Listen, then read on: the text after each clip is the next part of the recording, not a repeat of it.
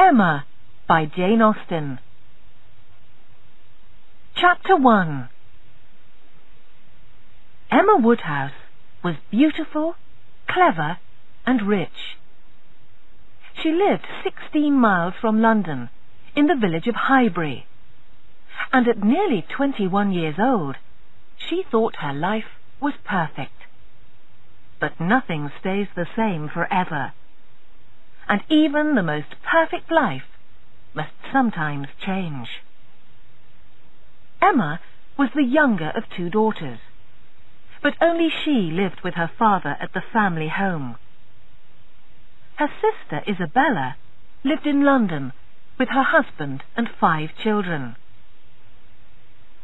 Emma's mother died when she was only 5, and so her father found Miss Taylor to live with them at Hartfield and look after his 2 daughters. Miss Taylor became their teacher and friend, and even after Emma had grown up and didn't need Miss Taylor as a teacher any longer, she continued to live with them and was part of the family. But Emma's comfortable life changed when Miss Taylor decided to get married to Mr. Weston. Although his house, called Randall's, was very near Emma's, she soon realized there would be a great difference between a Miss Taylor at Hartfield and a Mrs. Weston half a mile from Hartfield. And so Emma and her father were left alone together, both wishing that Miss Taylor was still there too. "What a pity Mr. Weston ever thought of Miss Taylor," said Mr. Woodhouse sadly. "I cannot agree, Papa. They are very happy together, and I am happy for them. And we shall see them often. They will come here to Hartfield, and we shall visit them at Mr. Weston's house. We shall always be meeting." But although Emma tried to make her father feel happier, she was just as sad as him. As they sat together playing cards on the evening after Miss Taylor's wedding, their friend Mr. Knightley came to visit them. His brother John was Isabella's husband, and he had just returned from their home in London. "How was the wedding? Who cried the most?" "Everybody was on time and looked their best," said Emma, "and there were no tears." "But I know how sad you must feel, Emma," said Mr. Knightley. "Yes, but I am happy that I made the match myself 4 years ago. People said Mr. Weston would never marry again, but I saw the possibility of love," said Emma. "And now Miss Taylor has left us," said Mr. Woodhouse. "So please do not make any more matches that might break up our circle of friends and family, Emma." Mr. Knightley did not agree with Emma. "I cannot see why you think you succeeded. It was no more than a lucky guess," he said. But Emma would not listen. She was sure it was because of her help that Miss Taylor had married Mr. Weston. And now she had the idea of making another match. "Mr. Elton, the vicar, he is such a good and handsome man. Everybody says so. And today, in the church, I could see that he would like it very much if it was his wedding. I wish I could help him to find a wife." "Leave him to choose his own wife," laughed Mr. Knightley. "He is 27 and can take care of himself." Mr. Woodhouse often invited his neighbours to Hartfield for an evening spent playing cards. Emma was happy to entertain their friends, although many of them were closer in age to her father than to her. But on one of these evenings, Emma was luckier. because one of their neighbours brought a young friend with her. 17-year-old Harriet Smith had been a pupil at the school in Highbury and was still living there with the head teacher because she had no living family. Harriet was very pretty, and she and Emma immediately became friends. Harriet was very impressed. She thought Emma was wonderful, and the surroundings of Hartfield were much better than she was used to. Emma liked Harriet a lot and wanted to introduce her into good society. But first, she would have to help by teaching Harriet a few things. She decided this was a very kind and thoughtful plan. After that evening, Harriet spent a lot of time at Hartfield, and she and Emma were often together. Harriet told Emma about her school friend, Elizabeth Martin, and her family, who she had stayed with in the summer. Emma heard about the Martins' farm, and as she listened, she began to realize that Mr. Robert Martin was not the father of the family, but the son, and he was single. "Tell me about Mr. Robert Martin," Emma said, and Harriet did tell her. He was kind and clever, she said, and she liked him a lot. Emma thought a farmer was a most unsuitable friend for Harriet, and knew Mr. Elton, the vicar, would be a much better husband. She turned their conversation away from Robert Martin. "If you compare him to other young men, you will certainly see a difference. For example, Mr. Elton is a perfect gentleman. Did I tell you what he said about you the other day?" she asked, and told Harriet how beautiful he thought she was. Harriet was very pleased, and suddenly seemed to want to talk less about Mr. Martin. "I think Mr. Elton likes you a lot. Remember how he wanted me to paint a picture of you, and how he sighed over it when I had finished?" The painting had been Emma's idea at first, but when he heard about it, Mr. Elton was immediately enthusiastic and thought it a very good suggestion. Emma painted Harriet in the garden, and Mr. Elton wanted to watch. But he walked about so much and asked so many questions that it became difficult for Emma to think about painting and for Harriet to think about standing still. Finally, Emma asked him to sit down and read something to them. When the picture was finished, Mr. Elton thought it looked exactly like Harriet, but not everyone agreed. "The picture is a little too beautiful around the eyes," said Mrs. Weston. "Not at all," replied Mr. Elton. "Miss Smith is just as beautiful as Miss Woodhouse has painted her." Mr. Knightley knew Emma very well, and was always honest with her. He said, "You've made her too tall, Emma." "Oh, no," said Mr. Elton. "Not too tall. Exactly right in my opinion." That was when Emma first began to see the possibility of a match between them, and had great hopes that it would happen. Then Harriet had started talking about Robert Martin, and Emma worried that he might spoil her matchmaking plans. The next day she met Harriet in Highbury village and heard some unwelcome news. "Miss Woodhouse," said a very excited Harriet, "Mr. Martin has written to ask me to marry him."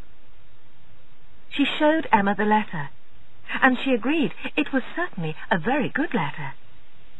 "So good that I wonder whether his sister helped him to write it," she said.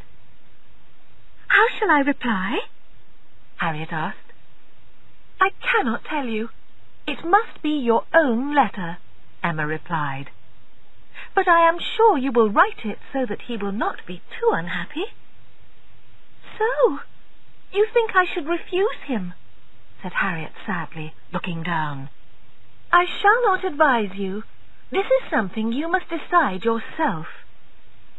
Harriet was silent. She looked at the letter again. "I had no idea he liked me so much," she said. Emma decided she must speak to save Harriet from an unsuitable marriage. "Harriet, if you doubt your answer, of course you should refuse him. If you cannot say yes immediately, you must say no." "Then I will refuse. Do you think I am right?" "Perfectly, dearest Harriet. And remember, Mr. Martin is only a farmer. He is not your equal or mine. If you married him, I could never visit you," said Emma. Harriet's letter was written and sent. She was a little quiet all evening, and once she said she hoped Mr. Martin and his sisters were not too sad. Emma tried to help her, and started talking about Mr. Elton again. "We shall see him tomorrow, Harriet. He will come into this room and look at your picture again, and sigh as he always does when he sees it." Harriet smiled and became happier.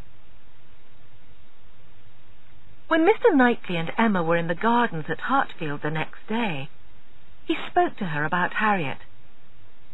"I congratulate you, Emma. She was always a pretty girl, but you have taught her a lot. I think your friend may get some news today that will make her happy."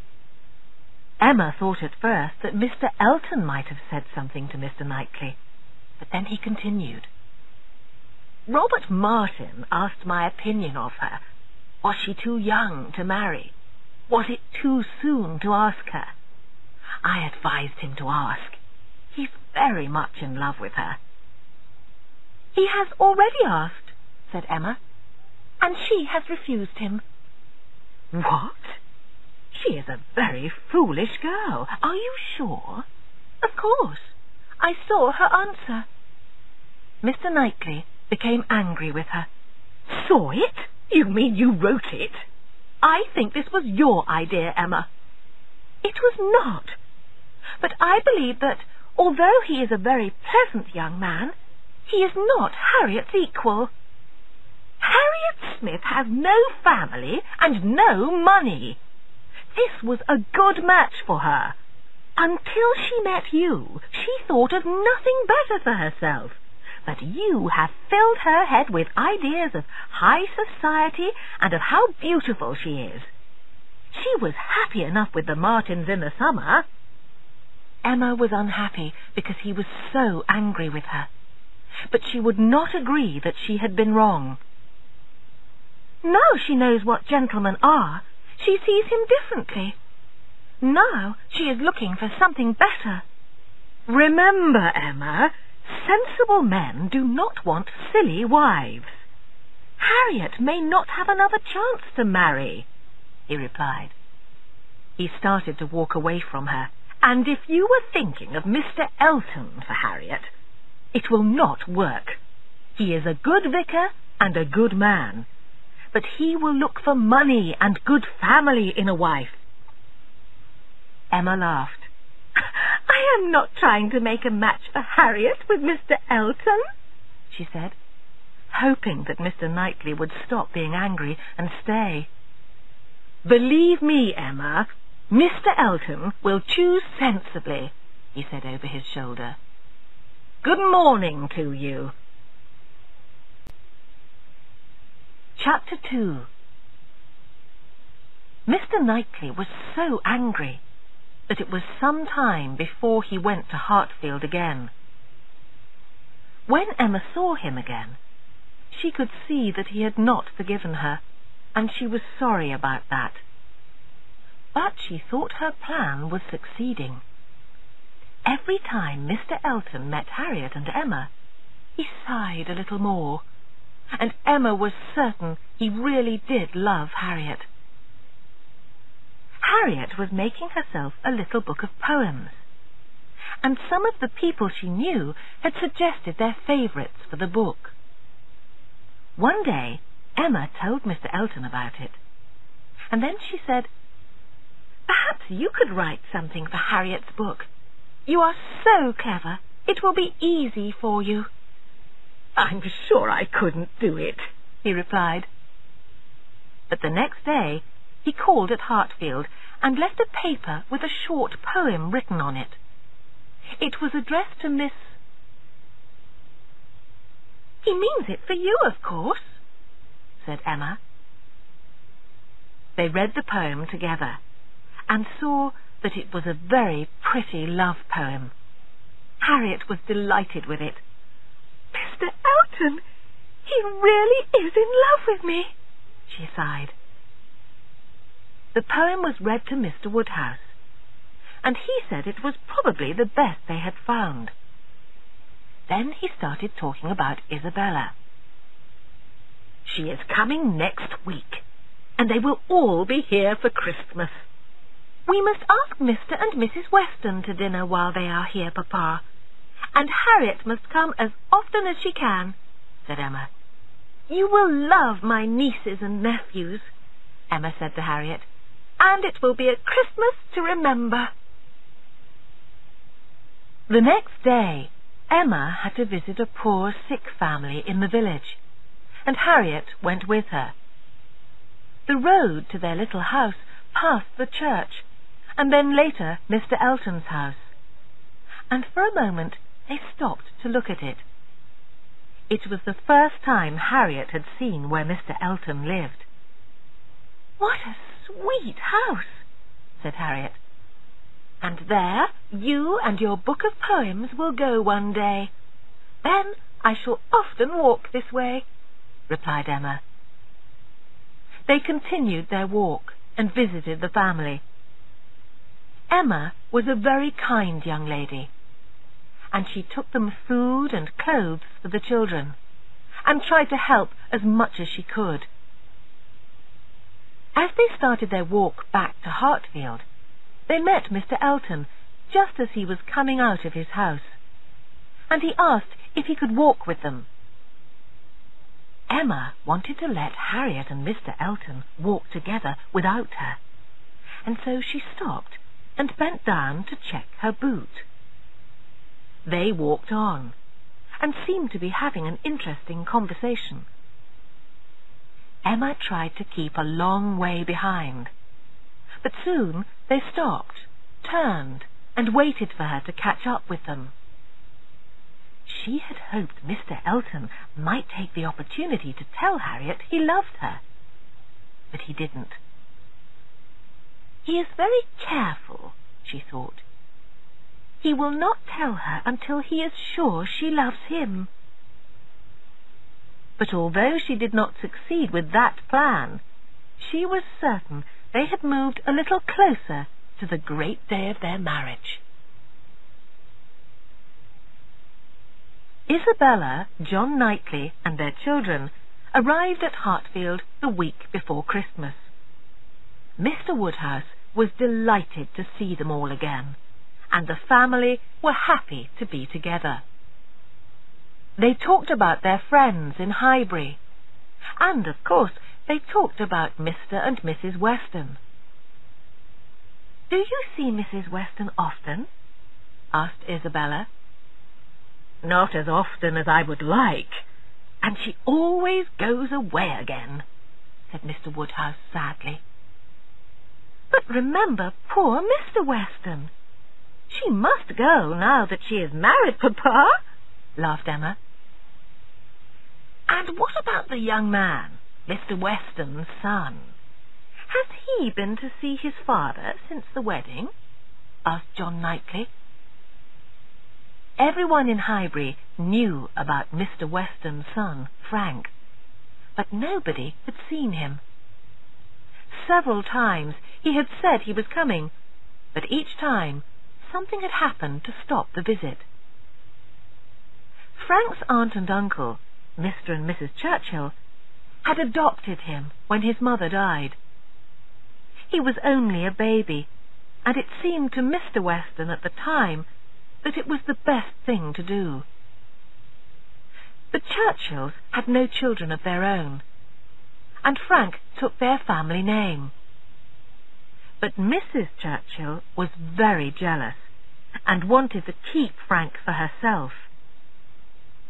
Although Frank saw his father once a year in London, he had not yet met his new wife. If Frank Churchill finally did come to Highbury, it would be very exciting for Mr. and Mrs. Weston and for the whole village. Everybody looked forward to meeting him, especially Emma. Mr. Woodhouse told Isabella, "I have seen a letter he wrote to Mrs. Weston, and he seems a very pleasant young man. I am only sorry he is not here now, so that you could meet him, my dear." Mrs. Weston invited all the family to Randalls for dinner on Christmas Eve, and Harriet, Mr. Knightley, and Mr. Elton were asked to join them.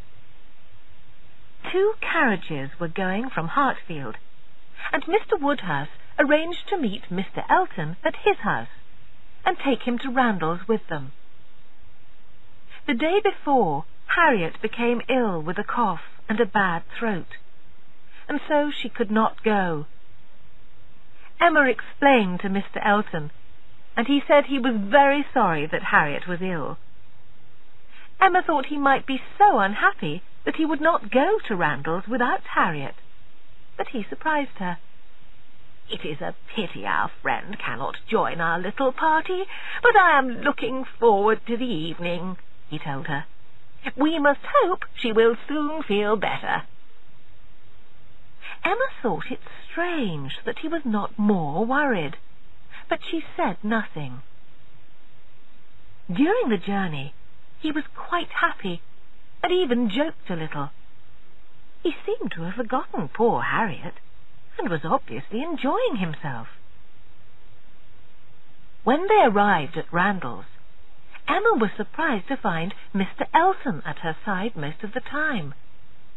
She heard Mr. Weston telling the others something about Frank, but because Mr. Elton was talking to her, she could not hear everything. Emma had an interest in Frank Churchill, although she had never met him.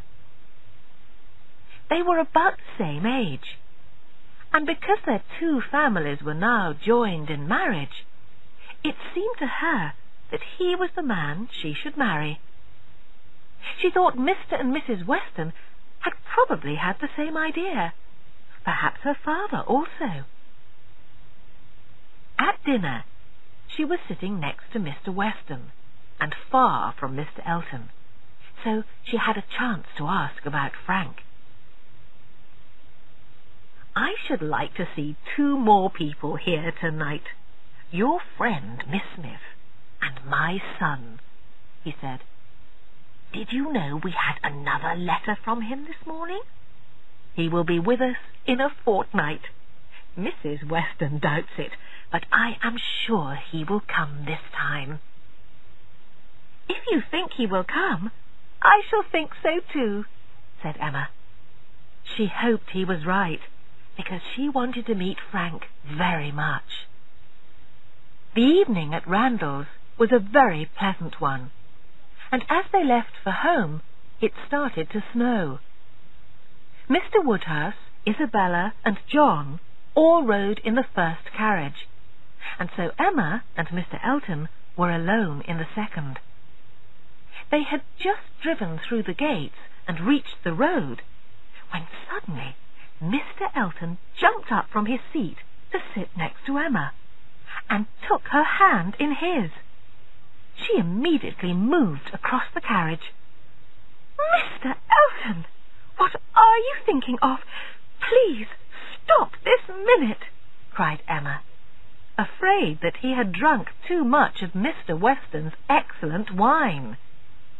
But Mr. Elton would not stop. He said he loved her, and he would die if she refused to marry him. Again he moved next to Emma, and again she moved away. "I cannot understand this," said Emma. "Surely it is Miss Smith you love, not me." "Miss Smith? How can you think that?" he asked. "But the painting and the poem. Explain yourself, Mr. Elton." "Miss Smith means nothing to me. I thought the artist was wonderful, not the subject. And the poem was for you." Mr. Elton tried to take Emma's hand again. "Miss Smith is a pretty, pleasant girl, and I wish her well, but my visits to Hartfield have been for you only." Emma was so surprised that she did not know what to say. Mr. Elton tried to take her hand again. "Your silence makes me think that you always understood me," he said. "Then I see we have both made a mistake. I do not wish you to have any interest in me, Mr. Elton, and I do not intend to marry anyone at present." After that, they sat silently until the carriage stopped outside Mr. Elton's house, and he got out. They both said a cold good night, and the carriage drove Emma home to Hartfield, where the family were waiting for her. Chapter 3. That night it was difficult for Emma to sleep. For herself, she did not worry about what had happened in the carriage with Mr. Elton, but she felt very sad for Harriet. "Harriet has grown to like this man, and then to love him," she thought. "And it was because of me." She remembered what Mr. Knightley had said to her about him that day in the garden. "Mr. Elton will choose sensibly," he had said. And now it seemed he was right. He had not wanted Harriet, had never thought about her as a wife. All the time it had been Emma he wanted, but she knew the first and worst mistake had been hers.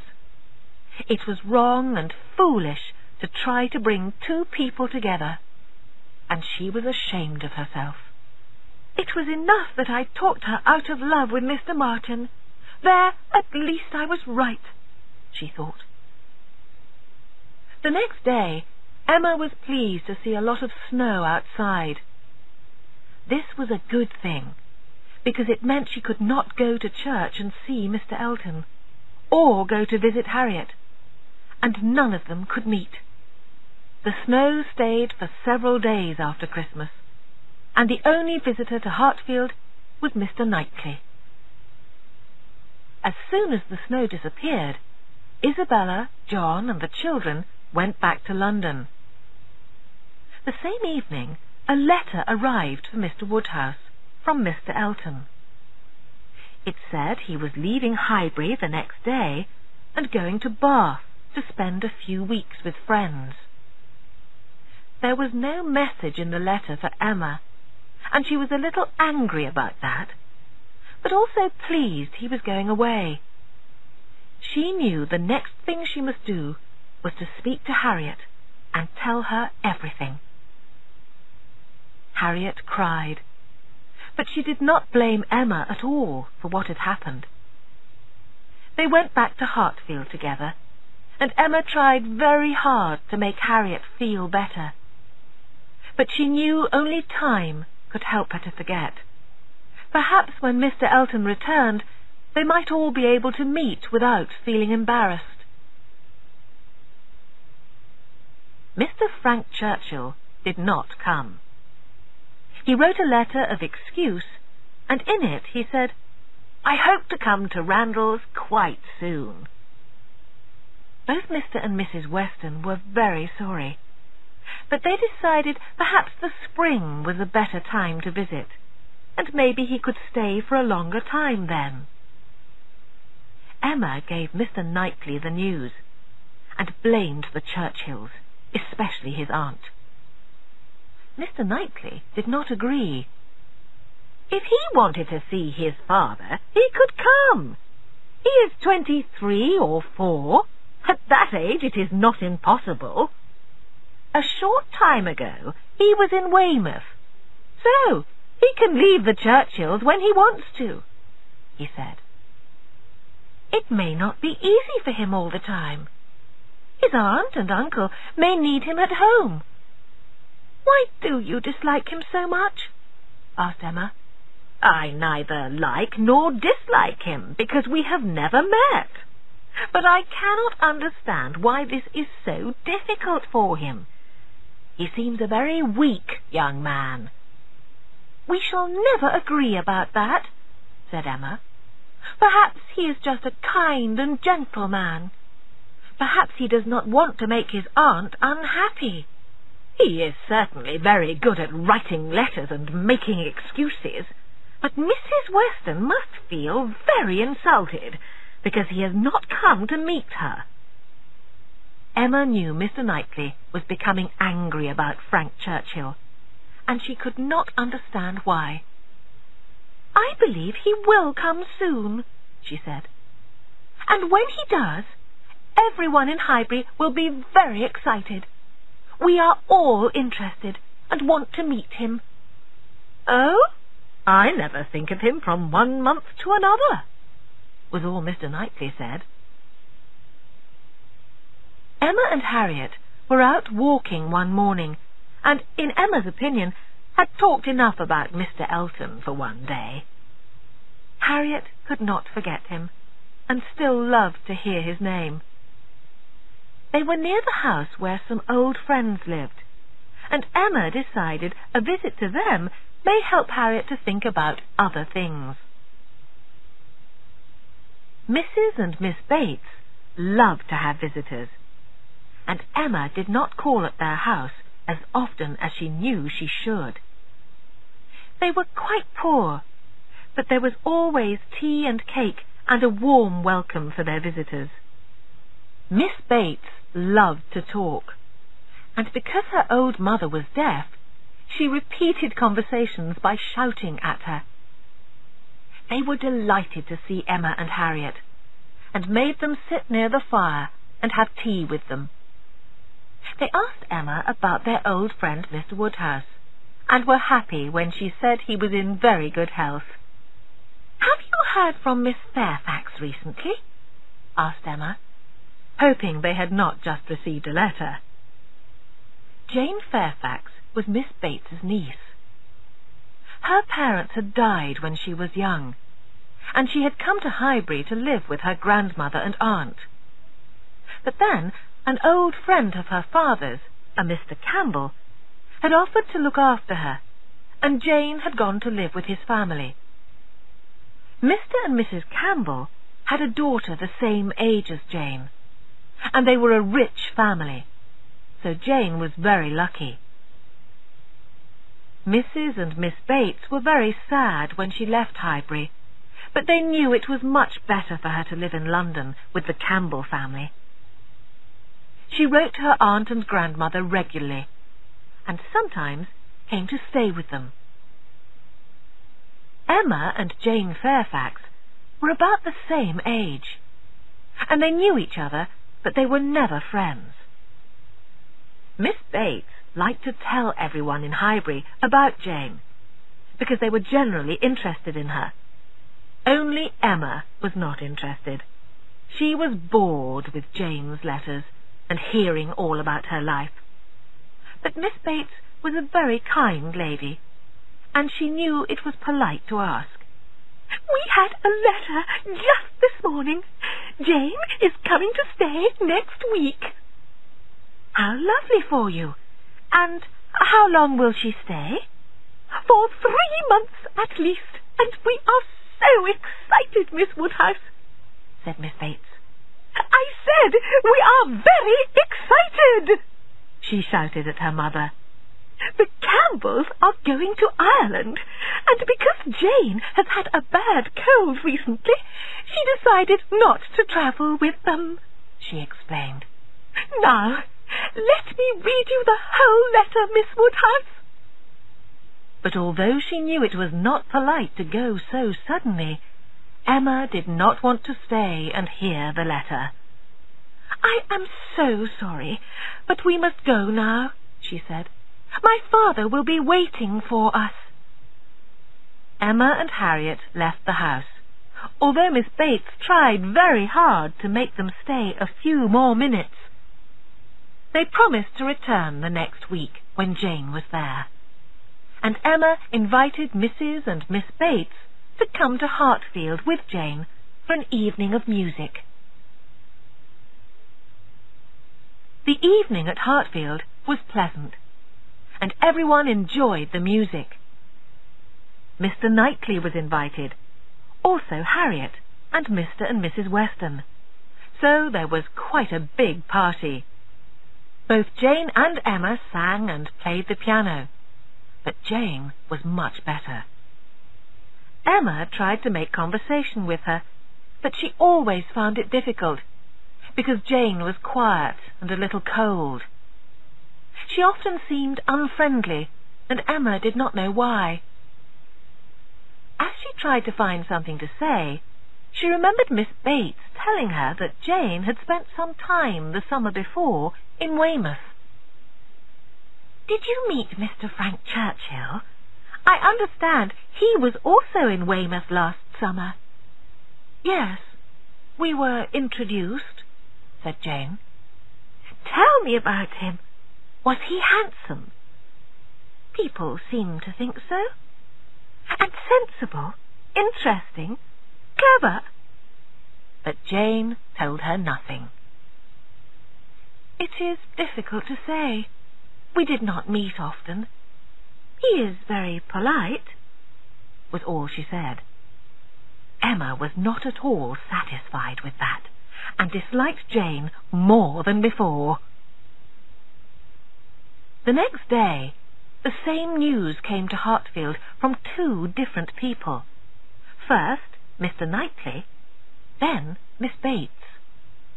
Mr. Elton was going to be married. Emma was surprised.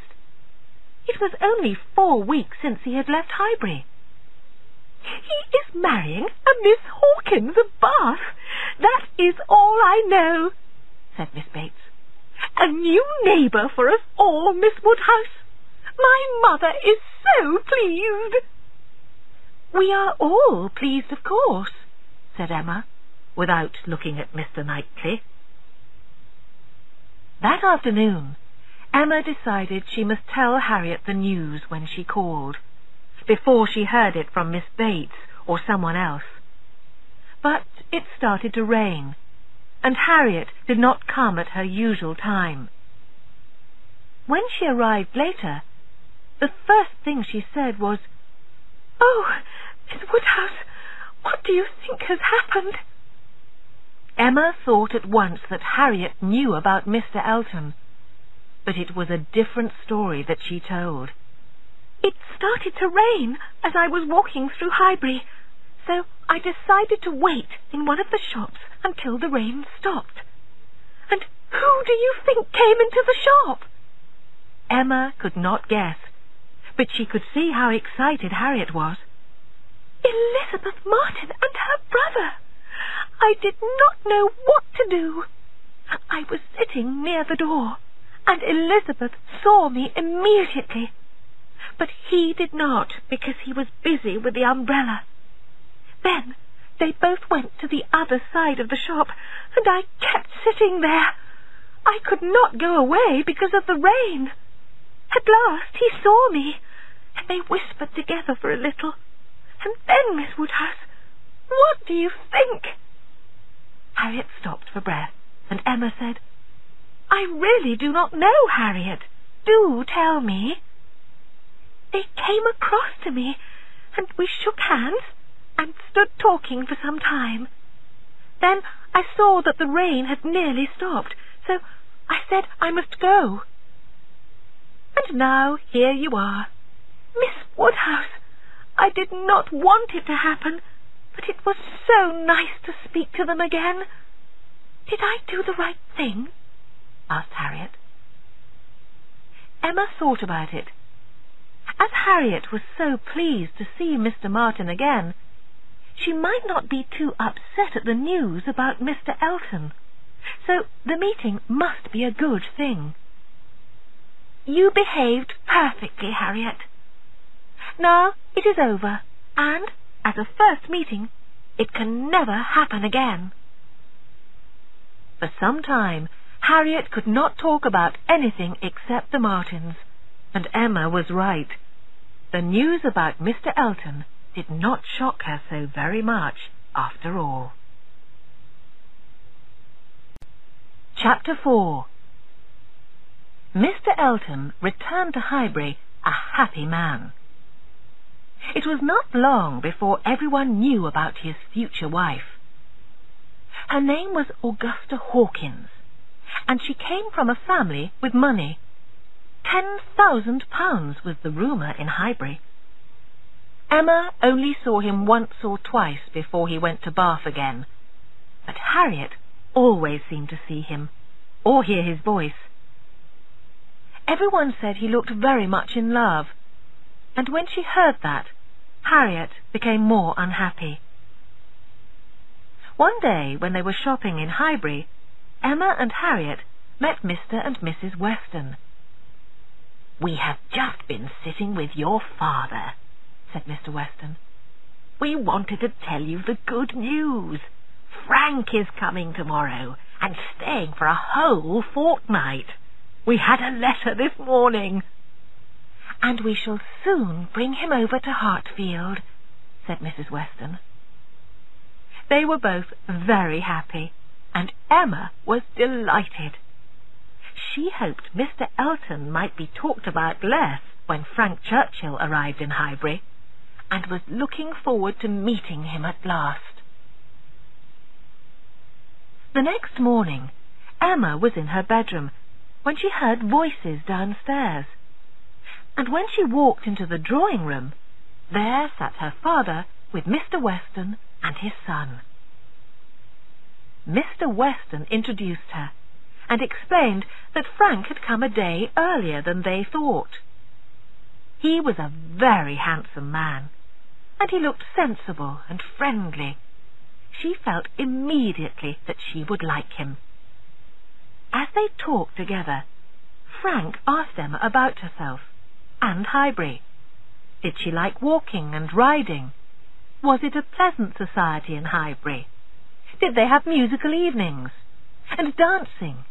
Were there balls? They talked about Mrs. Weston, and Frank said how much he liked her already. Emma looked at Mr. Weston, and could see what he was thinking. He had wanted to see them as a couple. After some time, Mr. Weston said they must go, because he had business in Highbury, and Frank said he might spend the time visiting some people he knew a little. "Miss Jane Fairfax and I met last summer in Weymouth. Do you know the family she lives with?" Of course, Mr. Woodhouse was delighted to give Frank directions to find Mrs. Bates's house. "Miss Fairfax is a beautiful woman and a brilliant musician," said Emma, and Frank agreed, but with a very quiet yes. "Her aunt will talk to you without stopping," she continued, "but they will make you very welcome." And so they left.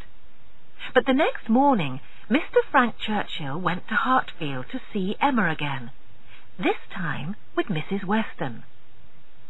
All three walked together into Highbury, and had a very pleasant morning. The more Emma talked to Frank, the more she believed Mr. Knightley had been wrong about him.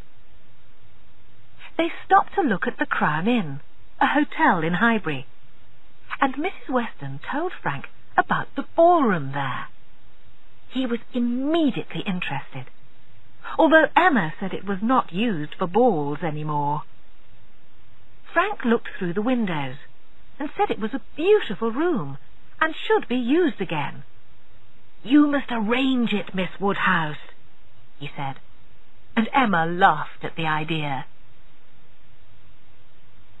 Emma's good opinion of Frank was shaken a little the next day when she heard he had gone to London just to have his hair cut.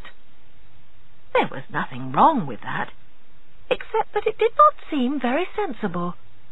But generally everyone in Highbury seemed to think Frank was a very good young man. Everyone except Mr. Knightley. He was not surprised to hear about Frank's trip to London, and said he thought it was a silly thing to do. That evening, Frank returned to Randalls from London. He had had his hair cut, and laughed at himself for doing it. He was not ashamed, and Emma began to think there was nothing wrong in it after all. There was other news in Highbury that was more important. Some neighbours, Mr. and Mrs. Cole, were going to hold a dinner party. The Coles had a large and beautiful house. There was always music there, and there might possibly be dancing. On the night of the party, Emma's carriage arrived at the Coles' house behind Mr. Knightley's. "I am surprised to see your carriage," she said. "You usually walk or ride everywhere, but this is more suitable for a gentleman, so now I shall really be very happy to walk into the same room with you." Mr. Knightley laughed at her, and they went into the party together. At dinner, Emma sat next to Frank, and they talked together about society in Highbury.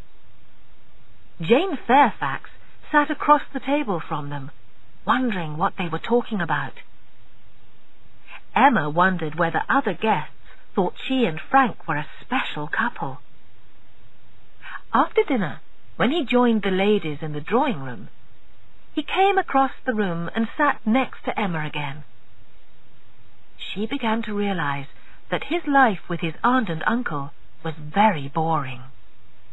"We never see anyone new, and never have parties.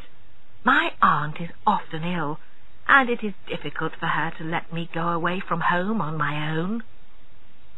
Harriet and some other young ladies were invited to arrive after dinner, and Emma was happy to see Harriet looking pretty and confident when she came into the room. Frank spoke to Jane for a short time, and was polite and friendly to Miss Bates. Before he could get back to his seat next to Emma, Mrs. Weston had taken it. "I have just made a little plan," said Mrs. Weston. "How do you think Miss Bates and her niece came here tonight?" she asked. "I suppose they walked." "Exactly. I suddenly thought it was not a very good idea for Jane to walk home late on a cold night, so Mr. Weston suggested to Miss Bates that we should take them in our carriage. But she said Mr. Knightley had already offered his. I wonder if that is why he used his carriage. You know he usually walks." "Yes, that is typical of him," said Emma. "You know how kind he always is. But perhaps it is more than kindness. The more I think about it, the more I am sure that I have made a match between Miss Fairfax and Mr. Knightley. Dear Mrs. Weston, how could you think of such a thing? Mr. Knightley must not marry. Isabella's son should have the family house after him.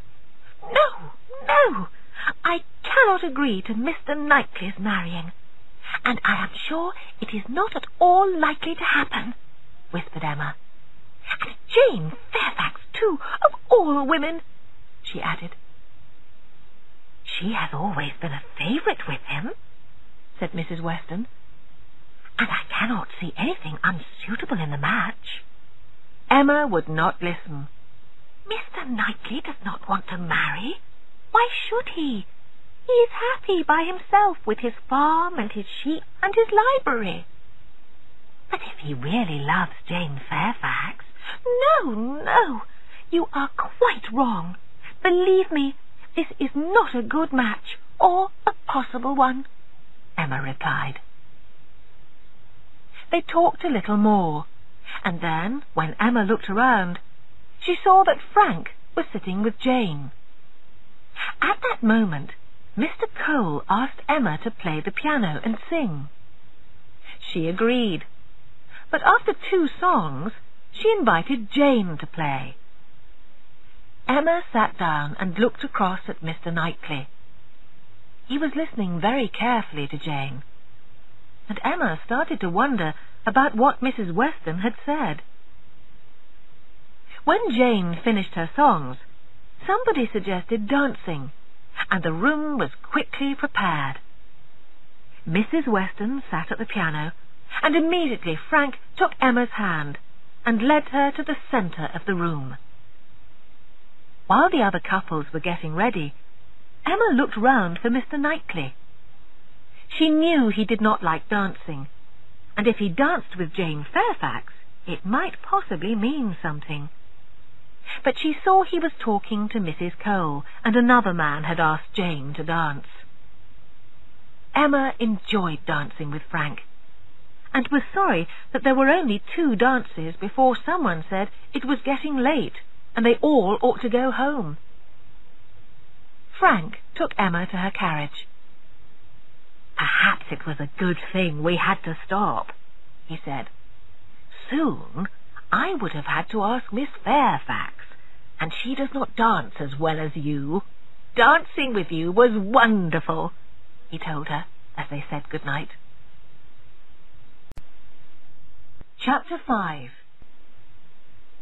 The evening at Mr. and Mrs. Cole's house had been a very happy one.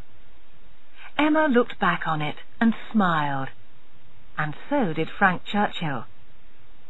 He had enjoyed the dancing so much that all the next day he was thinking of how to arrange more. When Mr. Woodhouse and Emma called at Randall's the next evening, he told Emma his idea. "The dancing we started at the Coles could be finished here at Randall's," he said, "with the same people and the same musician. What do you think?" They thought it was a good idea.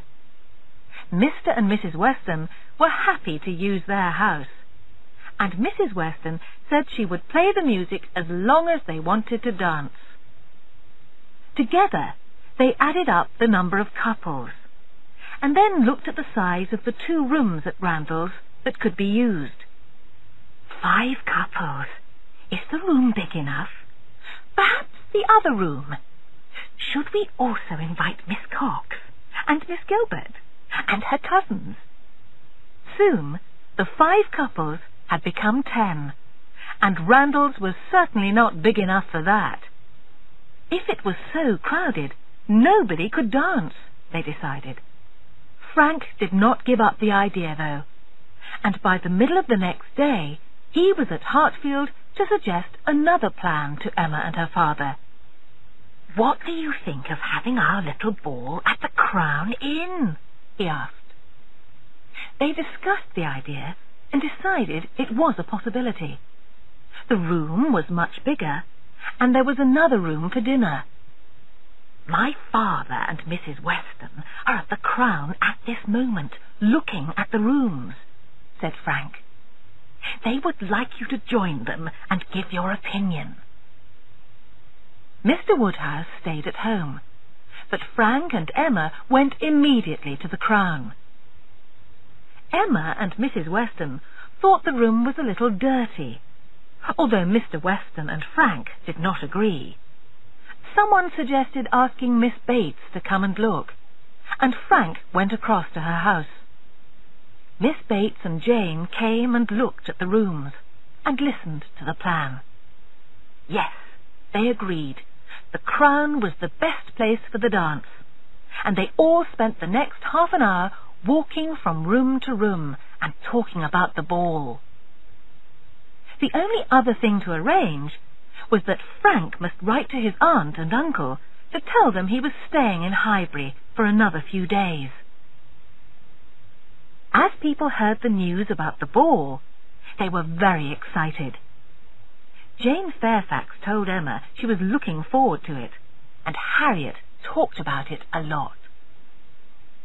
Mr. Knightley was the only one of Emma's friends who did not seem interested. Unfortunately, a few days before the ball, a letter came from Mrs. Churchill. She was very ill, it said, and Frank must return home immediately. Emma was very upset when she heard the news. All their plans for the ball were ended, and Frank was going away. He came to Hartfield to see Emma and her father before he left for home. "Of all the most horrible things, saying goodbye is the worst," he said to Emma. He looked very unhappy. "You will come again," she replied, "but I cannot say when. I shall certainly try, and then we shall have our ball." "And now there is no time to say goodbye to Miss Bates and Miss Fairfax before you go," said Emma. "I did call there on my way here, just for 3 minutes," he said. "My father will be here very soon, and then I must leave immediately. Miss Woodhouse, it has been a wonderful fortnight. I shall think of you all and dear Highbury.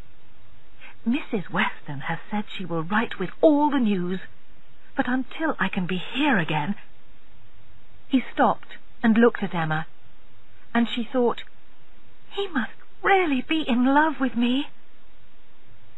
He was just going to speak again when his father arrived with Mr. Woodhouse behind him, and there was only time to shake her hand and say goodbye before he left. It was a sad change for Emma.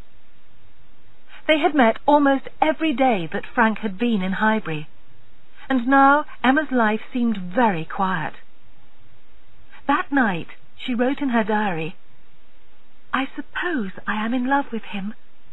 I think about him a lot, and everything is so very boring without him." Mr. Knightley was not sorry to see Frank go, but he was sorry that Emma was upset. "You have so few opportunities for dancing, Emma. You are really very much out of luck," he said to her. In time, Emma told herself she was only a little in love with Frank. She was happy to hear about him from Mrs. Weston and see his letters, but she was not really unhappy without him. Soon she thought of him as only a dear friend. In his first letter he had spoken about Harriet. "Please say my goodbye to Miss Woodhouse's beautiful little friend." Now that Emma was not in love with Frank herself, a little idea started to grow in her mind. She told herself not to think about it, because after Mr. Elton, she knew matchmaking was a dangerous thing. But once the idea had come into her mind, she could not completely forget it. Almost as soon as Frank Churchill left Highbury, Mr. Elton and his new wife arrived, and suddenly everyone was talking about them. Harriet was unhappy about meeting them, and talked about it a lot. They first saw Mrs. Elton at church, but soon after Emma decided she and Harriet must call on her at her home. Emma did not really like Mrs. Elton. She seemed a little too comfortable in a new place with new people. She was not very elegant, Emma thought. She dressed well and was pretty, but she did not seem a lady. When Mr. Elton came into the room, he looked very uncomfortable. But Emma thought it was really bad luck for him. He had married Augusta, he had wanted to marry Emma, and Harriet had wanted him to marry her. And now they were all in the same room at the same time. The visit was short, and in time Mr. and Mrs. Elton returned it by visiting Hartfield. There, Mrs. Elton talked a lot about her brother and sister and their house. She said it was a lot like Hartfield. "This room is just like their drawing room. Do you agree, Mr. E? And the gardens. When my brother comes to visit us, We must all come to see your gardens, Miss Woodhouse." Emma liked her even less than before, and Mr. Elton had very little opportunity to speak at all. "Is there a musical society in Highbury, Miss Woodhouse? Do you play?" she asked. Emma said she did. "We must start a little music club. It will be so amusing, don't you think?" Before she could answer, Mrs. Elton continued. "We have just come from Randalls. What lovely people Mr. and Mrs. Weston are. He is quite a favourite of mine already. Mrs. Weston was your teacher, I think?" Emma did not have time to reply. "I knew that, and so I was a little surprised to find that she is such a lady. And who do you think arrived while we were there?" she asked. Emma could not think of anybody to suggest. "Knightley! Knightley himself! Was it not lucky? A very good friend of Mr. E.'s, and I like him already. Knightley is quite the gentleman." Happily, it was then time for Mr. and Mrs. Elton to leave. Emma could breathe again. "What an awful woman," she thought. "A very rude woman. Knightley, she called him. A music club. And she was surprised that Mrs. Weston was a lady. I do not like her at all." Mr. Woodhouse was kinder. "A very pretty young woman," he said, "but she speaks a little too quickly. It hurts the ear." "Dear Papa," said Emma, "you are too kind." During the next few weeks, Emma did not see anything to change her opinion of Mrs. Elton. She was rude and thought herself very important, but Mr. Elton seemed happy and proud of her. Emma wondered whether it was just because of the £10,000.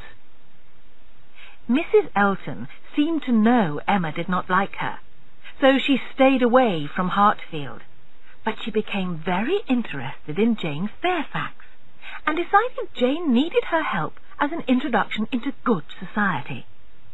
Emma felt very sorry for Jane, who was more elegant than Mrs. Elton could ever be. One afternoon at Randalls, Emma, Mrs. Weston, and Mr. Knightley were discussing Jane. "Why does she stay here so long?" wondered Emma. "She could go home to the Campbells, and I cannot understand why she prefers to be here month after month. If she stays, she will have to see Mrs. Elton a lot of the time, and I cannot believe she will like that," said Mrs. Weston. "But perhaps she likes to be away from her aunt and grandmother occasionally." Mr. Knightley agreed. "And if there is no other person to be with," he said, looking at Emma. "I know how much you like Jane Fairfax. Perhaps you like her more than you realise," Emma said to him. "Oh, I see what you are thinking of. I am sure Miss Fairfax would not have me if I asked her, and I am also sure I will never ask her," he replied. Mrs. Weston touched Emma's foot with hers. Mr. Knightley continued. "So, you have decided that I should marry Jane Fairfax, have you?" "Not at all," said Emma. "You were angry with me before for matchmaking, and I had no idea of trying it with you. You would not come and sit with us in this comfortable way if you were married." Emma thought Mr. Knightley might be angry with her if he thought she and Mrs. Weston were matchmaking him with Jane, but she was surprised to see that he seemed a little amused by the idea. "I like Jane Fairfax, of course, but I have never thought of being in love with her, not once," he said. After he had left, Emma said to Mrs. Weston, "Now, what do you think about Mr. Knightley marrying Jane Fairfax?" "My dear Emma, I think he tries too hard to tell us he is not in love with her. I would not be surprised if he was. I may be right in the end." Mrs. Weston replied. Chapter 6.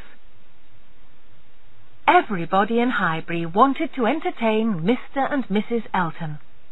Dinner parties and evening parties were arranged for them, and they had so many invitations that they rarely spent an evening at home. Emma knew they must have a dinner at Hartfield for them, or people might guess that she did not like Mrs. Elton. It was easy to decide who to invite. The Westons and Mr. Knightley, of course, but there must be an eighth person. This ought to be Harriet, but Emma was not surprised when she said she could not come, and she understood exactly why. Poor Harriet did not yet feel comfortable with the Eltons.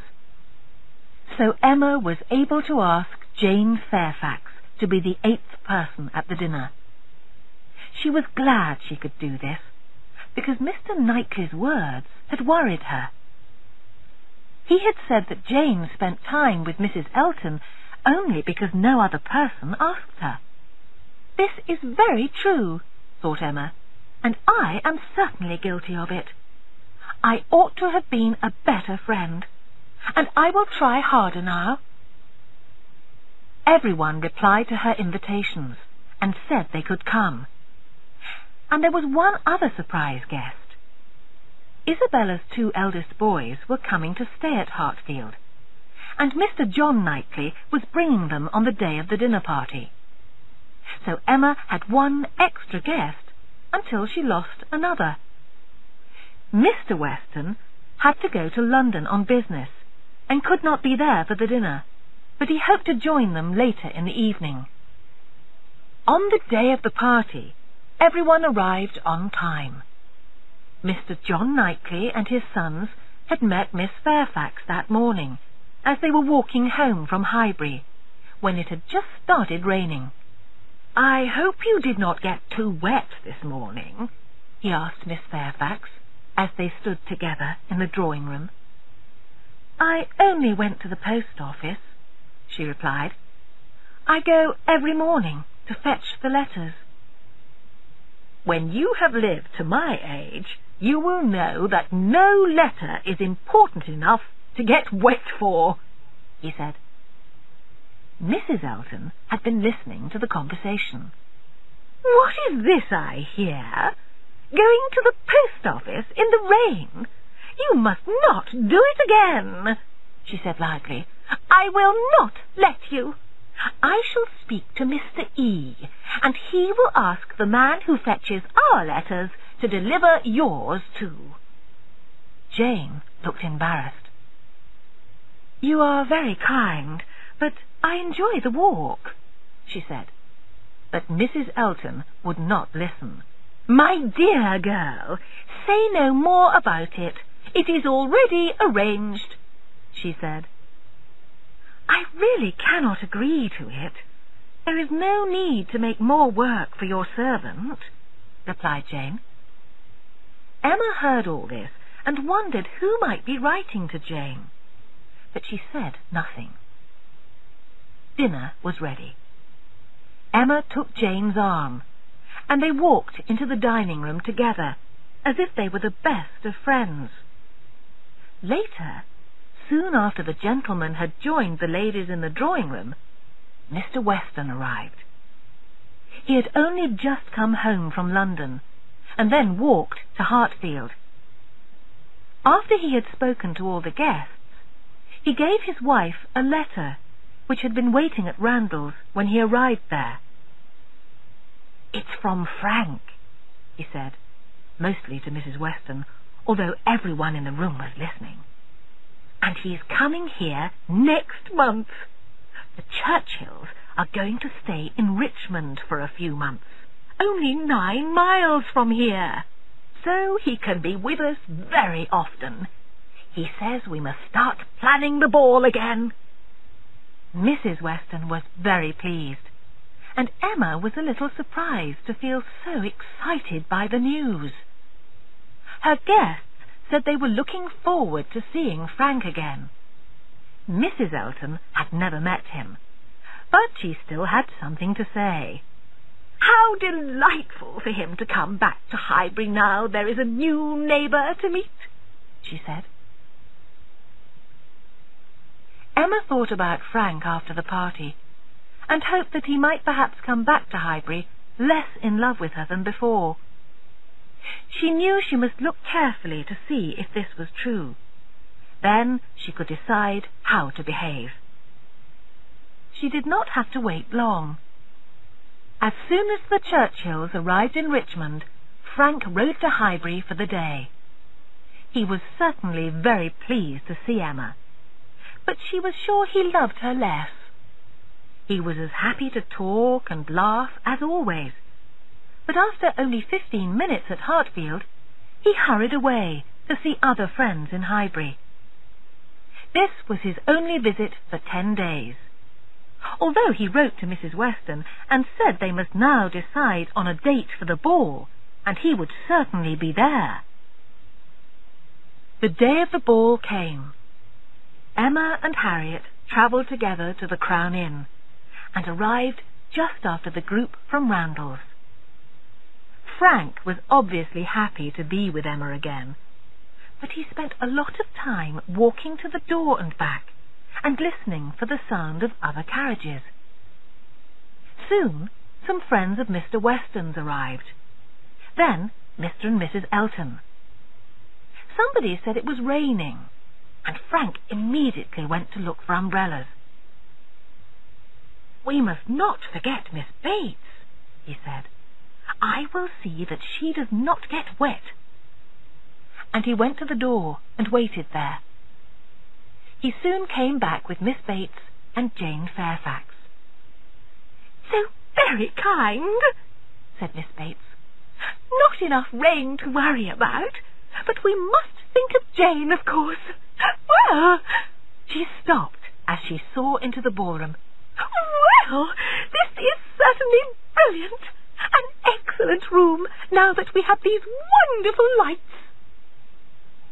When everyone had arrived, Mr. Weston and Mrs. Elton led them forward for the first dance. Emma was delighted to see so many people dancing, and knew she was going to enjoy the evening, but she was sad to see that Mr. Knightley did not dance. He stood with some of the older men and looked quite serious, except when Emma caught his eye, and then he smiled at her. She thought it was a pity he did not like either dancing or Frank Churchill a little better. The last 2 dances before dinner had almost started, and Harriet had no partner. She was the only young lady sitting down. Until then, the numbers had been equal, and Emma could not understand what had happened. But then she saw Mr. Elton walking about. He would not ask Harriet if he did not have to, and Emma thought he might suddenly escape into the card room. But she was wrong. Mr. Elton stood in front of the place where Harriet was sitting, and talked to other people, but he did not even look at her. Emma was quite near, and when Mrs. Weston came and spoke to him, she heard every word. "You are not dancing, Mr. Elton?" she asked. "I certainly will if you will dance with me." "Me? Oh, no. I was thinking of a better partner for you." "Ah, Mrs. Gilbert. Well, I am an old married man now, and my dancing days are almost over, but I will be happy to dance with her," he said. "Mrs. Gilbert does not dance, but there is a certain young lady. Miss Smith is not dancing," Mrs. Weston explained. "Miss Smith," he said. "I did not see her. If only I were not an old married man. But I must be excused, Mrs. Weston. I'm afraid my dancing days are over." Mrs. Weston said no more, and Emma felt angry and upset for Harriet. She saw Mr. Elton walk away, and watched him and his wife smile at each other. The next time Emma looked, she saw a happier sight as Mr. Knightley led Harriet to the dance. Emma felt very grateful to Mr. Knightley, and when she looked for Mr. Elton, she saw him going into the card-room and hoped he felt foolish. Emma did not have an opportunity to talk to Mr. Knightley until after dinner. "They wanted to hurt both you and Harriet," he said. "Why are they your enemies?" "They cannot forgive me because I wanted Mr. Elton to marry Harriet," she replied. "You were right about Mr. Elton. I made a serious mistake," she said. "I think he has made a bigger one," he replied. "Harriet has some excellent qualities, and she is very pleasant and easy to talk to, unlike Mrs. Elton." At that moment, Mrs. Weston called them in to start the dancing again.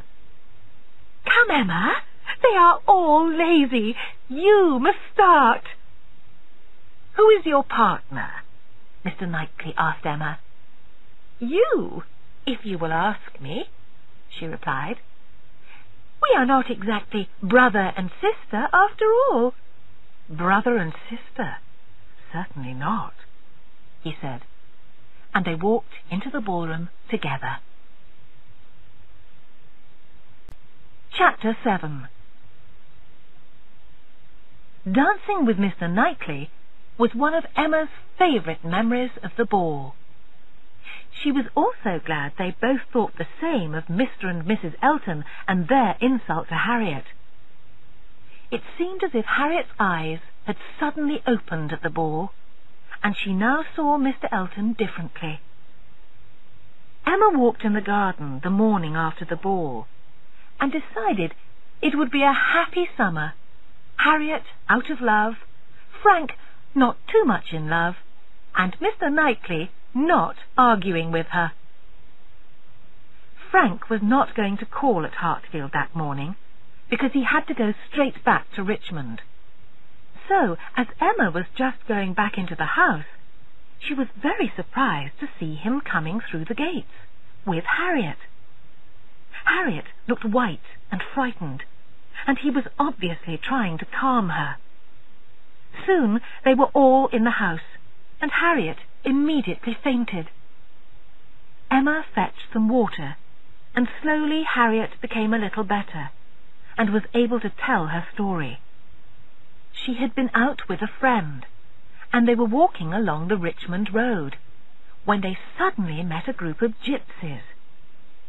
A child asked the girls for money, and they were both very frightened. Harriet's friend ran away, but before Harriet could follow her, more gypsy children arrived, and were all round her. She thought if she gave them some money, they would go away, but the opposite happened, and suddenly she was surrounded by a lot of gypsies. At that moment, Frank came along the road on his way back to Richmond. He saw what was happening, saved her, and brought her to Hartfield. When he was sure Harriet felt better, he continued on his journey home. In half an hour, the news was all over Highbury, and everyone heard what had happened. Mr. Knightley went with some other men to find the gypsies, but they had already gone. The story soon became unimportant, but Emma remembered how worried Frank had been about Harriet, and how she had held onto his arm. She began to have stronger hopes for them both. About a fortnight later, Emma and Harriet were talking together, and Emma said something about people getting married. To her surprise, Harriet replied, "I shall never marry." "I hope this is nothing to do with Mr. Elton," replied Emma, and Harriet denied it at once. "No, of course not. It is someone much better." Emma understood at once. Harriet meant Frank Churchill, and she was unhappy because she knew he came from a very good family and could not think of marrying her. "I am not surprised about this, Harriet. The way he saved you was enough to warm your heart. But you are right. You must not hope for too much." "He was wonderful, Miss Woodhouse. When I remember how I felt at the time, and then I saw him coming towards me, suddenly I was happy again," said Harriet. "But strange things have happened before, Harriet. You must see how he behaves with you to know how much he really likes you. We made a mistake before because we hoped for too much. This time we will be more careful and not even speak his name," said Emma. Mr. Knightley had never liked Frank Churchill, and as time went on, he disliked him more. He began to think that while Emma seemed to be his special favourite, he also had a liking for Jane Fairfax. Nothing was said to make him think this, but once or twice he had seen a certain look pass between them. Emma was his dear friend, and he knew he must say something to her about it. She did not believe it at all, and was amused by the idea, so he said no more, but it worried him. In June, a trip was arranged by Mrs. Elton to Box Hill, a beautiful place in the countryside. It was going to be a simple party, with only 1 or 2 servants and a picnic. A few days before the trip, one of the Eltons' carriage horses hurt his leg, and they could not go. "Most annoying, Knightley," Mrs. Elton said. "What can we do? The weather is perfect, too." "Come and eat my strawberries. They are ready now, and you do not need horses to travel that distance." He meant it as a joke, but Mrs. Elton thought it was a delightful idea.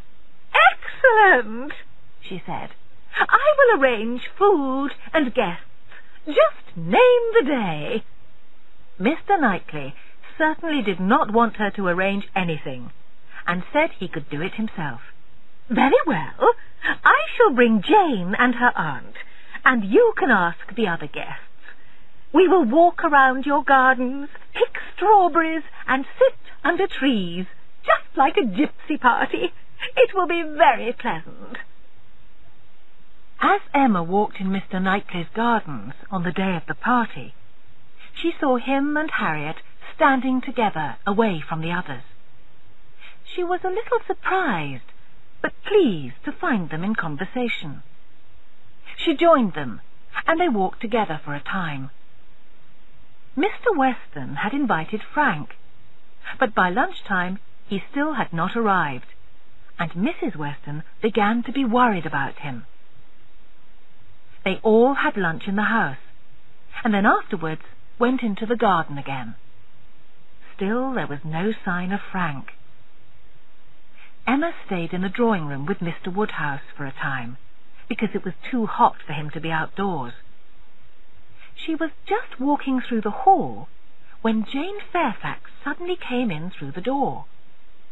She looked as if she wanted to escape from something, and she was surprised to see Emma. "Will you be so kind," she said, "when they ask about me, to say I have gone home? My aunt does not realize how long we have been here, and I think I should go back to see my grandmother now." It was a long walk to Highbury, and Emma wanted to order her carriage, but Jane did not want this. "I would like to walk," she said as she left. Not long after, Frank arrived. His aunt had been ill again, he said. He was quite annoyed because he had not been at the party and Jane had already gone home. The Eltons' horse was better, and they had already decided to make their trip to Box Hill the next day. "You must come with us," Emma said to Frank. who was still a little angry. At first, he said he did not want to ride from Richmond again the next day, but then changed his mind and said to her, "If you wish me to join the party, I will." It was a wonderful sunny day for the trip to Box Hill, and it should have been a happy party, but it was not. They separated too much into groups. The Eltons walked together. Mr. Knightley went with Miss Bates and Jane, and Frank looked after Emma and Harriet. Mr. Weston tried all day to make them come together, but he could not. Emma was bored. She had never seen Frank Churchill so silent and stupid.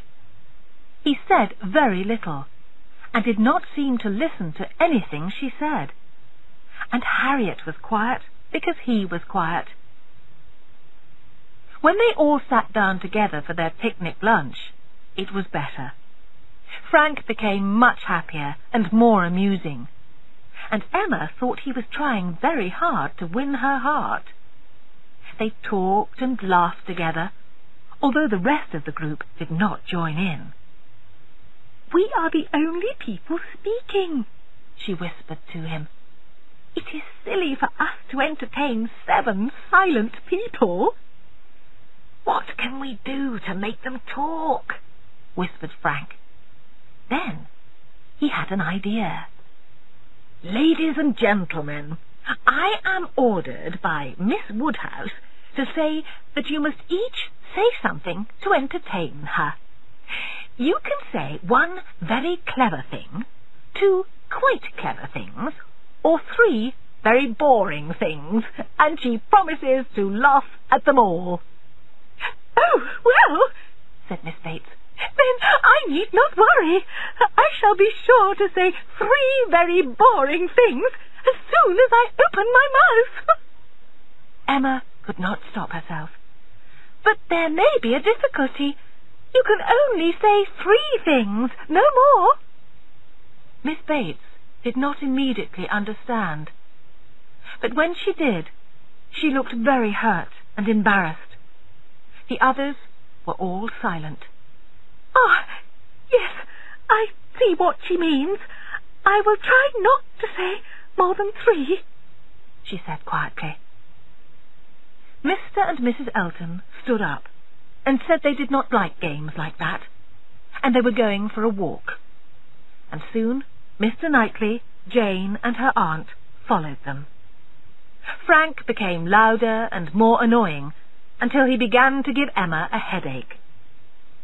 When the servants came to say the carriages were ready, she was quite pleased. As Emma was waiting for her carriage, Mr. Knightley joined her. He looked around to see if they were alone, then said, "Emma, I must speak to you. How could you be so cruel to Miss Bates?" Emma remembered and was sorry, but tried to laugh about it.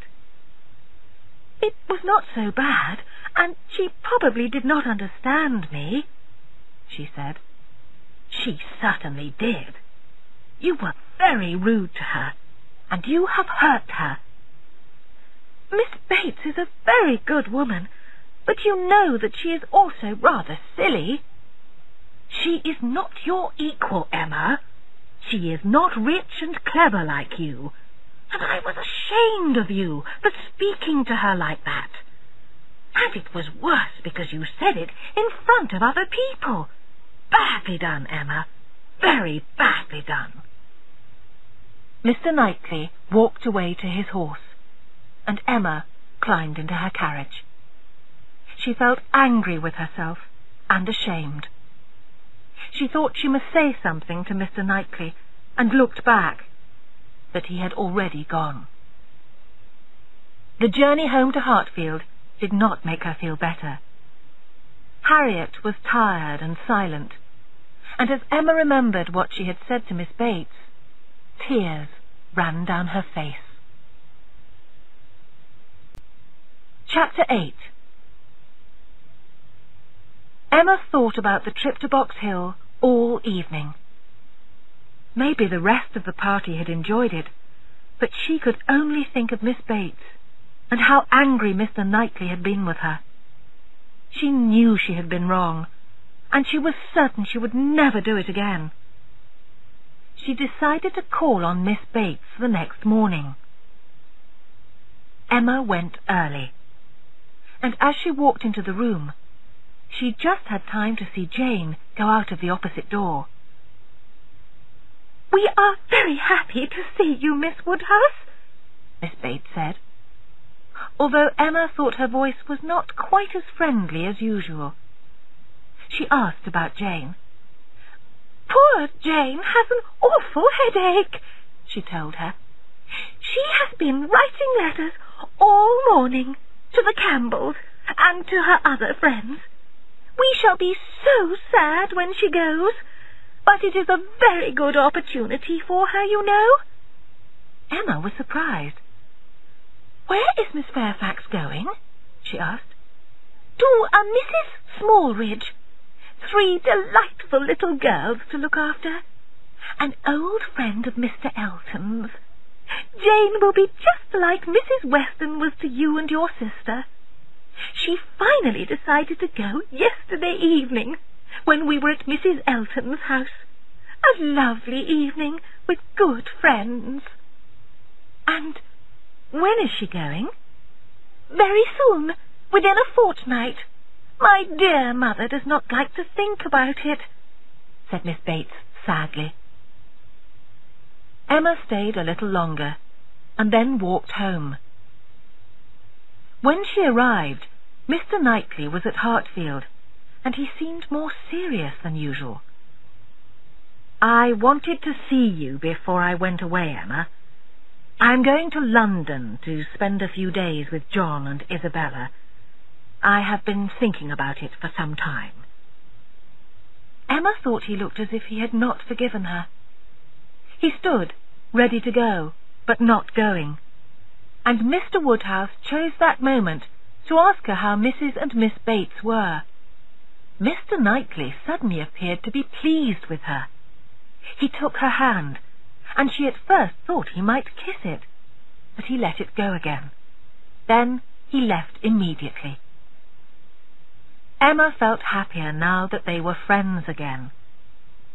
Her father said he had been there for half an hour, and she thought, "What a pity I did not come home sooner." The next day brought news from Richmond. Mrs. Churchill, Frank's aunt, had suddenly died. Mr. and Mrs. Weston were shocked, and Emma wondered how Frank's life might change now. Perhaps he would be able to marry Harriet if he wanted to. Emma still hoped for this, but it was too soon to make any plans. Emma's first wish at this time was not for Harriet, but for Jane. She wanted to be a friend to her now, before it was too late and she went away to Mrs. Smallridge. She wrote to her and invited her to come to Hartfield for the day. Jane thanked her for her invitation, but refused.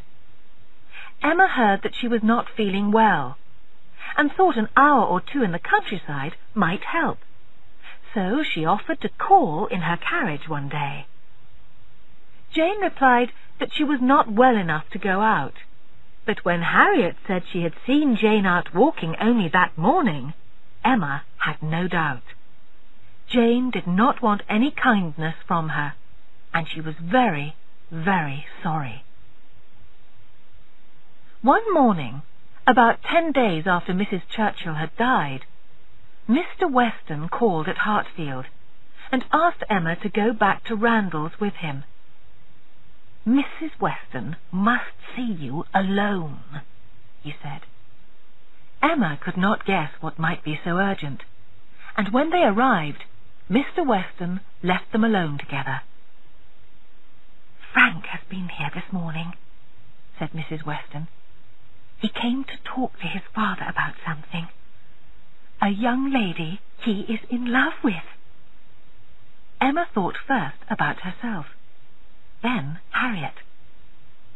"Frank and Jane Fairfax had been secretly engaged since they met in Weymouth last October, she said.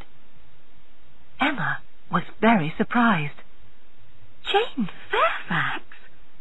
So, they were engaged before either of them came to Highbury. And nobody knew about it. We are very upset by the way he has behaved, especially to you, Emma.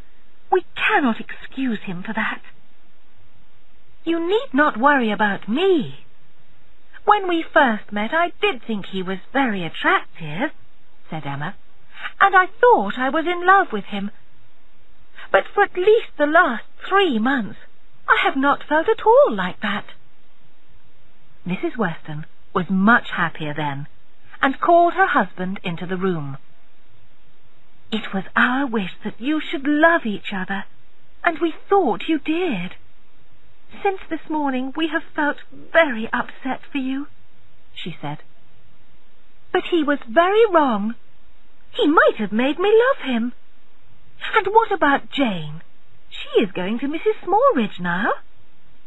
He did not know about that, Emma.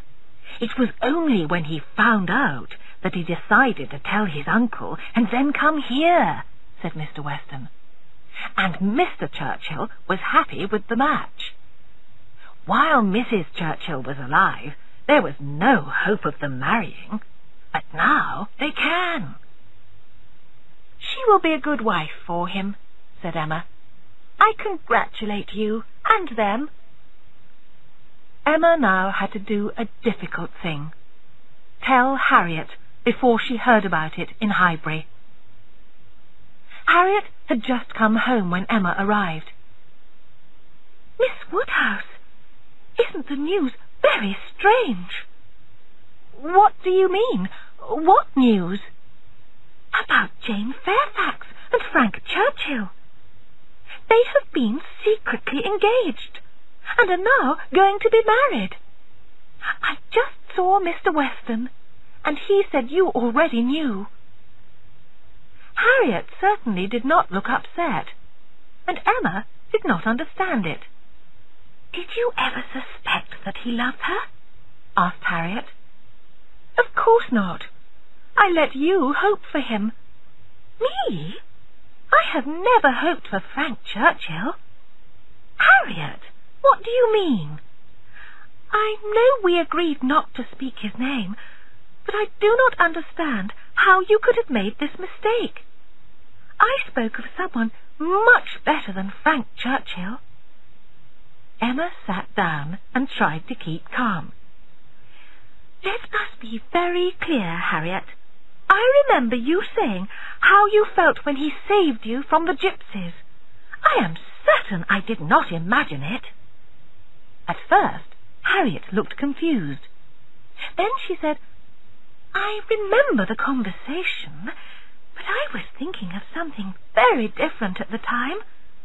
The night of the ball, when Mr. Elton would not dance with me, and there was no other partner in the room.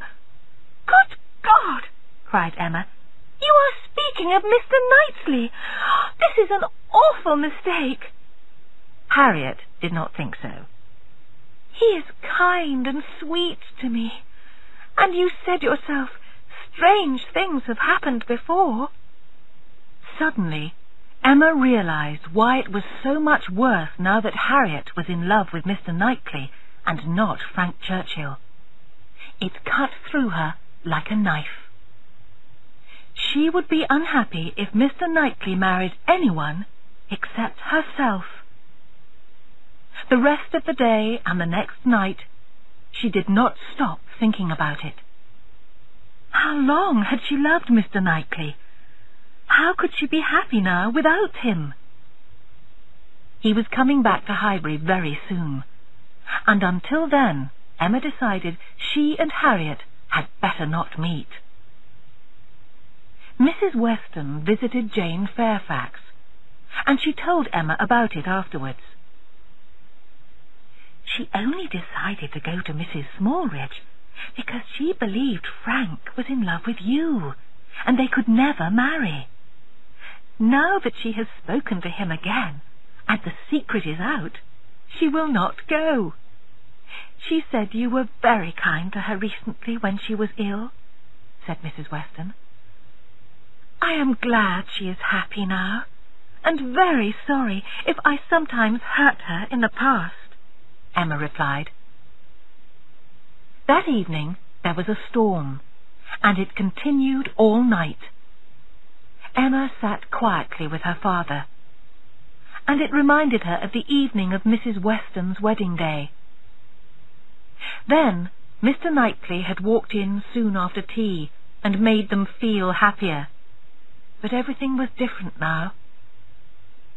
Mrs. Weston had told Emma she was going to have a baby, so they were probably going to see less of her. Jane and Frank were getting married and might not live in Highbury, and if Mr. Knightley and Harriet married, she would also lose her two dearest friends to each other. There might not be other evenings when Mr. Knightley just walked into Hartfield for the evening.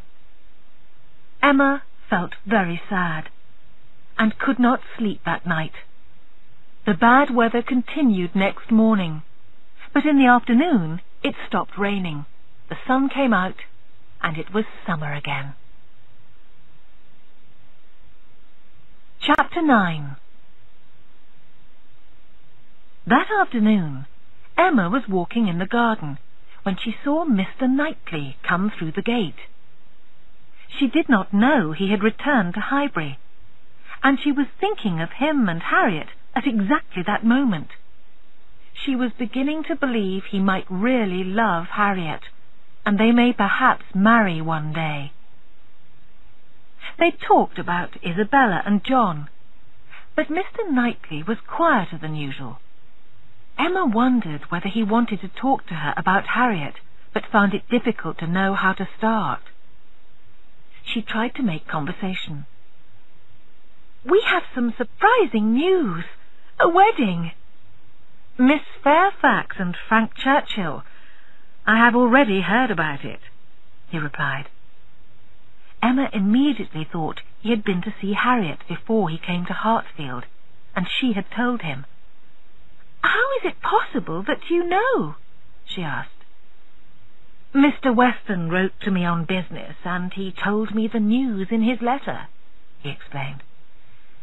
"You are probably not as surprised as we were. You suspected it before and tried to warn me," Emma sighed.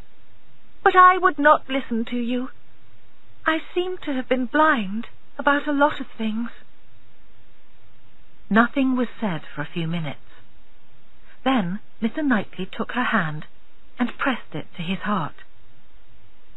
"Dear Emma, time will help you forget him," he said, "and he will soon be gone." "You are very kind, but you have misunderstood. I am sorry for things I did and tried to do, but I never loved Frank Churchill, and he did not love me. He was only trying to hide his love for Jane, and I just enjoyed being with him. It was not love," said Emma. There was suddenly a great difference in Mr. Knightley. He held her hand tightly. "Emma, might there be a chance for me?" Emma was so surprised she could not speak. "If your answer is no, please tell me now, Emma. I cannot tell you everything I feel for you. If I loved you less, I might be able to talk about it more," he continued. "But you know what I am. Everything I say to you is true, and I tell you now, my dear, that I have always loved you." Emma had never been happier. She told him then that she loved him too. As they kissed, she thought, just for a moment, of Harriet, and was glad she had not said anything to Mr. Knightley about her.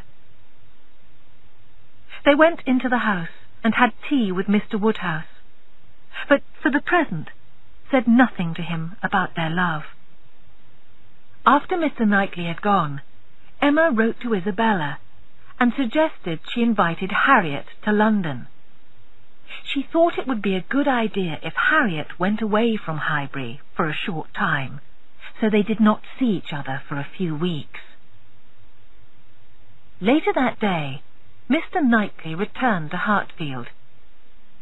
He wanted to ask Emma to marry him, but he was worried that Mr. Woodhouse would be very upset if Emma left Hartfield and went to live in Mr. Knightley's house.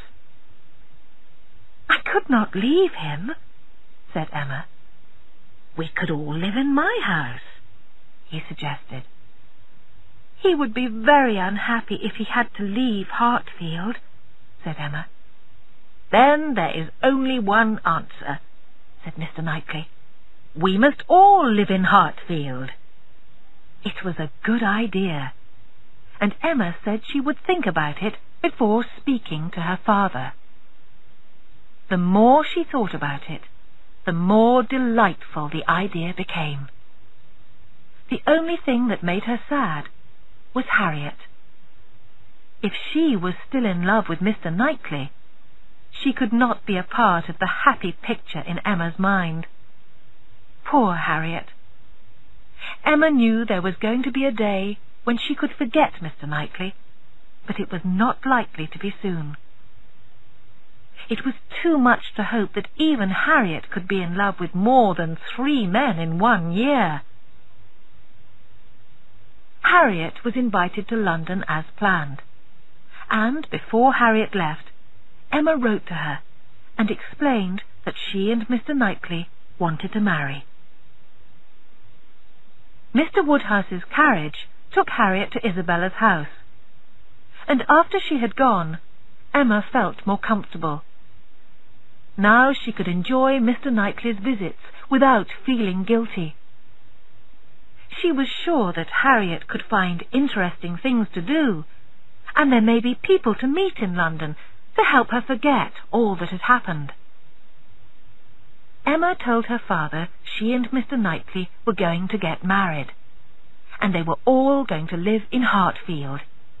Mr. Woodhouse did not like changes in his life, and at first he was a little shocked. "We will always be here to look after you, Papa. Nothing will change for you, and you know how much you enjoy talking to Mr. Knightley," she said. Emma talked to him about it a little longer, and he soon saw that they could all be happy together, and it was really quite a good plan. "Perhaps in a year or 2, he said. The news spread quickly, and generally people in Highbury thought it was a very good match, except for Mr. and Mrs. Elton. She had never liked Emma, and thought it was terrible that they would all live together at Hartfield. "It will not work. It is a shocking idea," she said to her husband. He just said, "She probably always meant to catch Knightley if she could." About 2 weeks later, Mr. Knightley called at Hartfield one morning as usual, and told Emma, "I have something to tell you. Some news." "Good or bad?" she asked. "I think it is good, but I am afraid you will not agree with me. It is about Harriet Smith." Emma could not think what had happened to her. "She is going to marry Robert Martin," he said. "Good God! That is impossible so soon. How do you know this?" "Robert Martin told me himself, half an hour ago. You do not like the idea, I can see, but in time you will grow to like him as much as I do," he said. "I am not unhappy at all, just very surprised. Tell me the whole story. How did it happen?" asked Emma. Mr. Knightley told her he had sent Robert to London with a message for John, and at his house he met Harriet again. The family were going out together that evening, and they asked Robert to join them. During the evening he told Harriet he still loved her, and she agreed to marry him, he said. I hope they will be very happy together, said Emma with a smile. Have you changed your mind about him? I think I have. I hope so, because I was a fool before. I have also changed my mind about her, said Mr. Knightley. I used to think she was a silly girl, but the more I talked to her, the more I saw that she is kind and sensible. I sometimes thought you must wonder why I had suddenly started to spend time talking to Harriet, he continued, but I wanted to get to know her and understand why you liked her so much. They will make a good match. Emma agreed, and was very glad that her friend was now as happy as she was. That afternoon, Emma and her father drove to Randalls. Mrs. Weston was alone in the drawing-room when they arrived, but they had only just sat down when they saw a group of people in the garden. Frank arrived here this morning, and he has just come back in the carriage with Miss Fairfax, her aunt, and her grandmother. They are coming in now, Mrs. Weston said. The little group came into the drawing-room with Mr. Weston, and Emma was very pleased to see Frank and Jane again. While the rest of the party talked together, Frank said to Emma, I am surprised you did not suspect us. Once I nearly told you, but I changed my mind. I hope you can forgive me for the way I behaved to you. I know I was wrong, and I only did it because I could see you had no thoughts of marriage. There is nothing to forgive, she said. I also behaved badly. I am delighted to see you again, he said, and also to hear that you and Mr. Knightley are engaged. You will be very happy, I am sure of it. The next day, Harriet arrived back in Highbury and called on Emma immediately. She told her she felt a little foolish now when she thought of Mr. Knightley, and Emma was pleased to see that she loved Mr. Martin very much. Very soon, Robert Martin was invited to Hartfield, and Emma saw that Mr. Knightley had been right about him. He was polite and kind, and she had no doubt that Harriet was always going to be happy in his home, surrounded by people who loved her. Before the end of September, Harriet and Robert Martin were married in Highbury Church by Mr. Elton, the last of the 3 couples to get engaged and the first to be married. Jane Fairfax and Frank Churchill had planned their wedding for November, and Emma and Mr. Knightley thought October was a good time for theirs. Isabella and John were going to be staying at Hartfield at that time, and they could look after Mr. Woodhouse while the couple went away to the sea for a fortnight. The only problem was making Emma's father agree with them that October was a good time for the wedding. Mr. Woodhouse thought it was too soon, and suggested they wait a little longer, but something happened to change his mind. Mrs. Weston's chickens were all stolen from the chicken house one night, and the same thing happened to other people in Highbury. Mr. Woodhouse was very worried about this.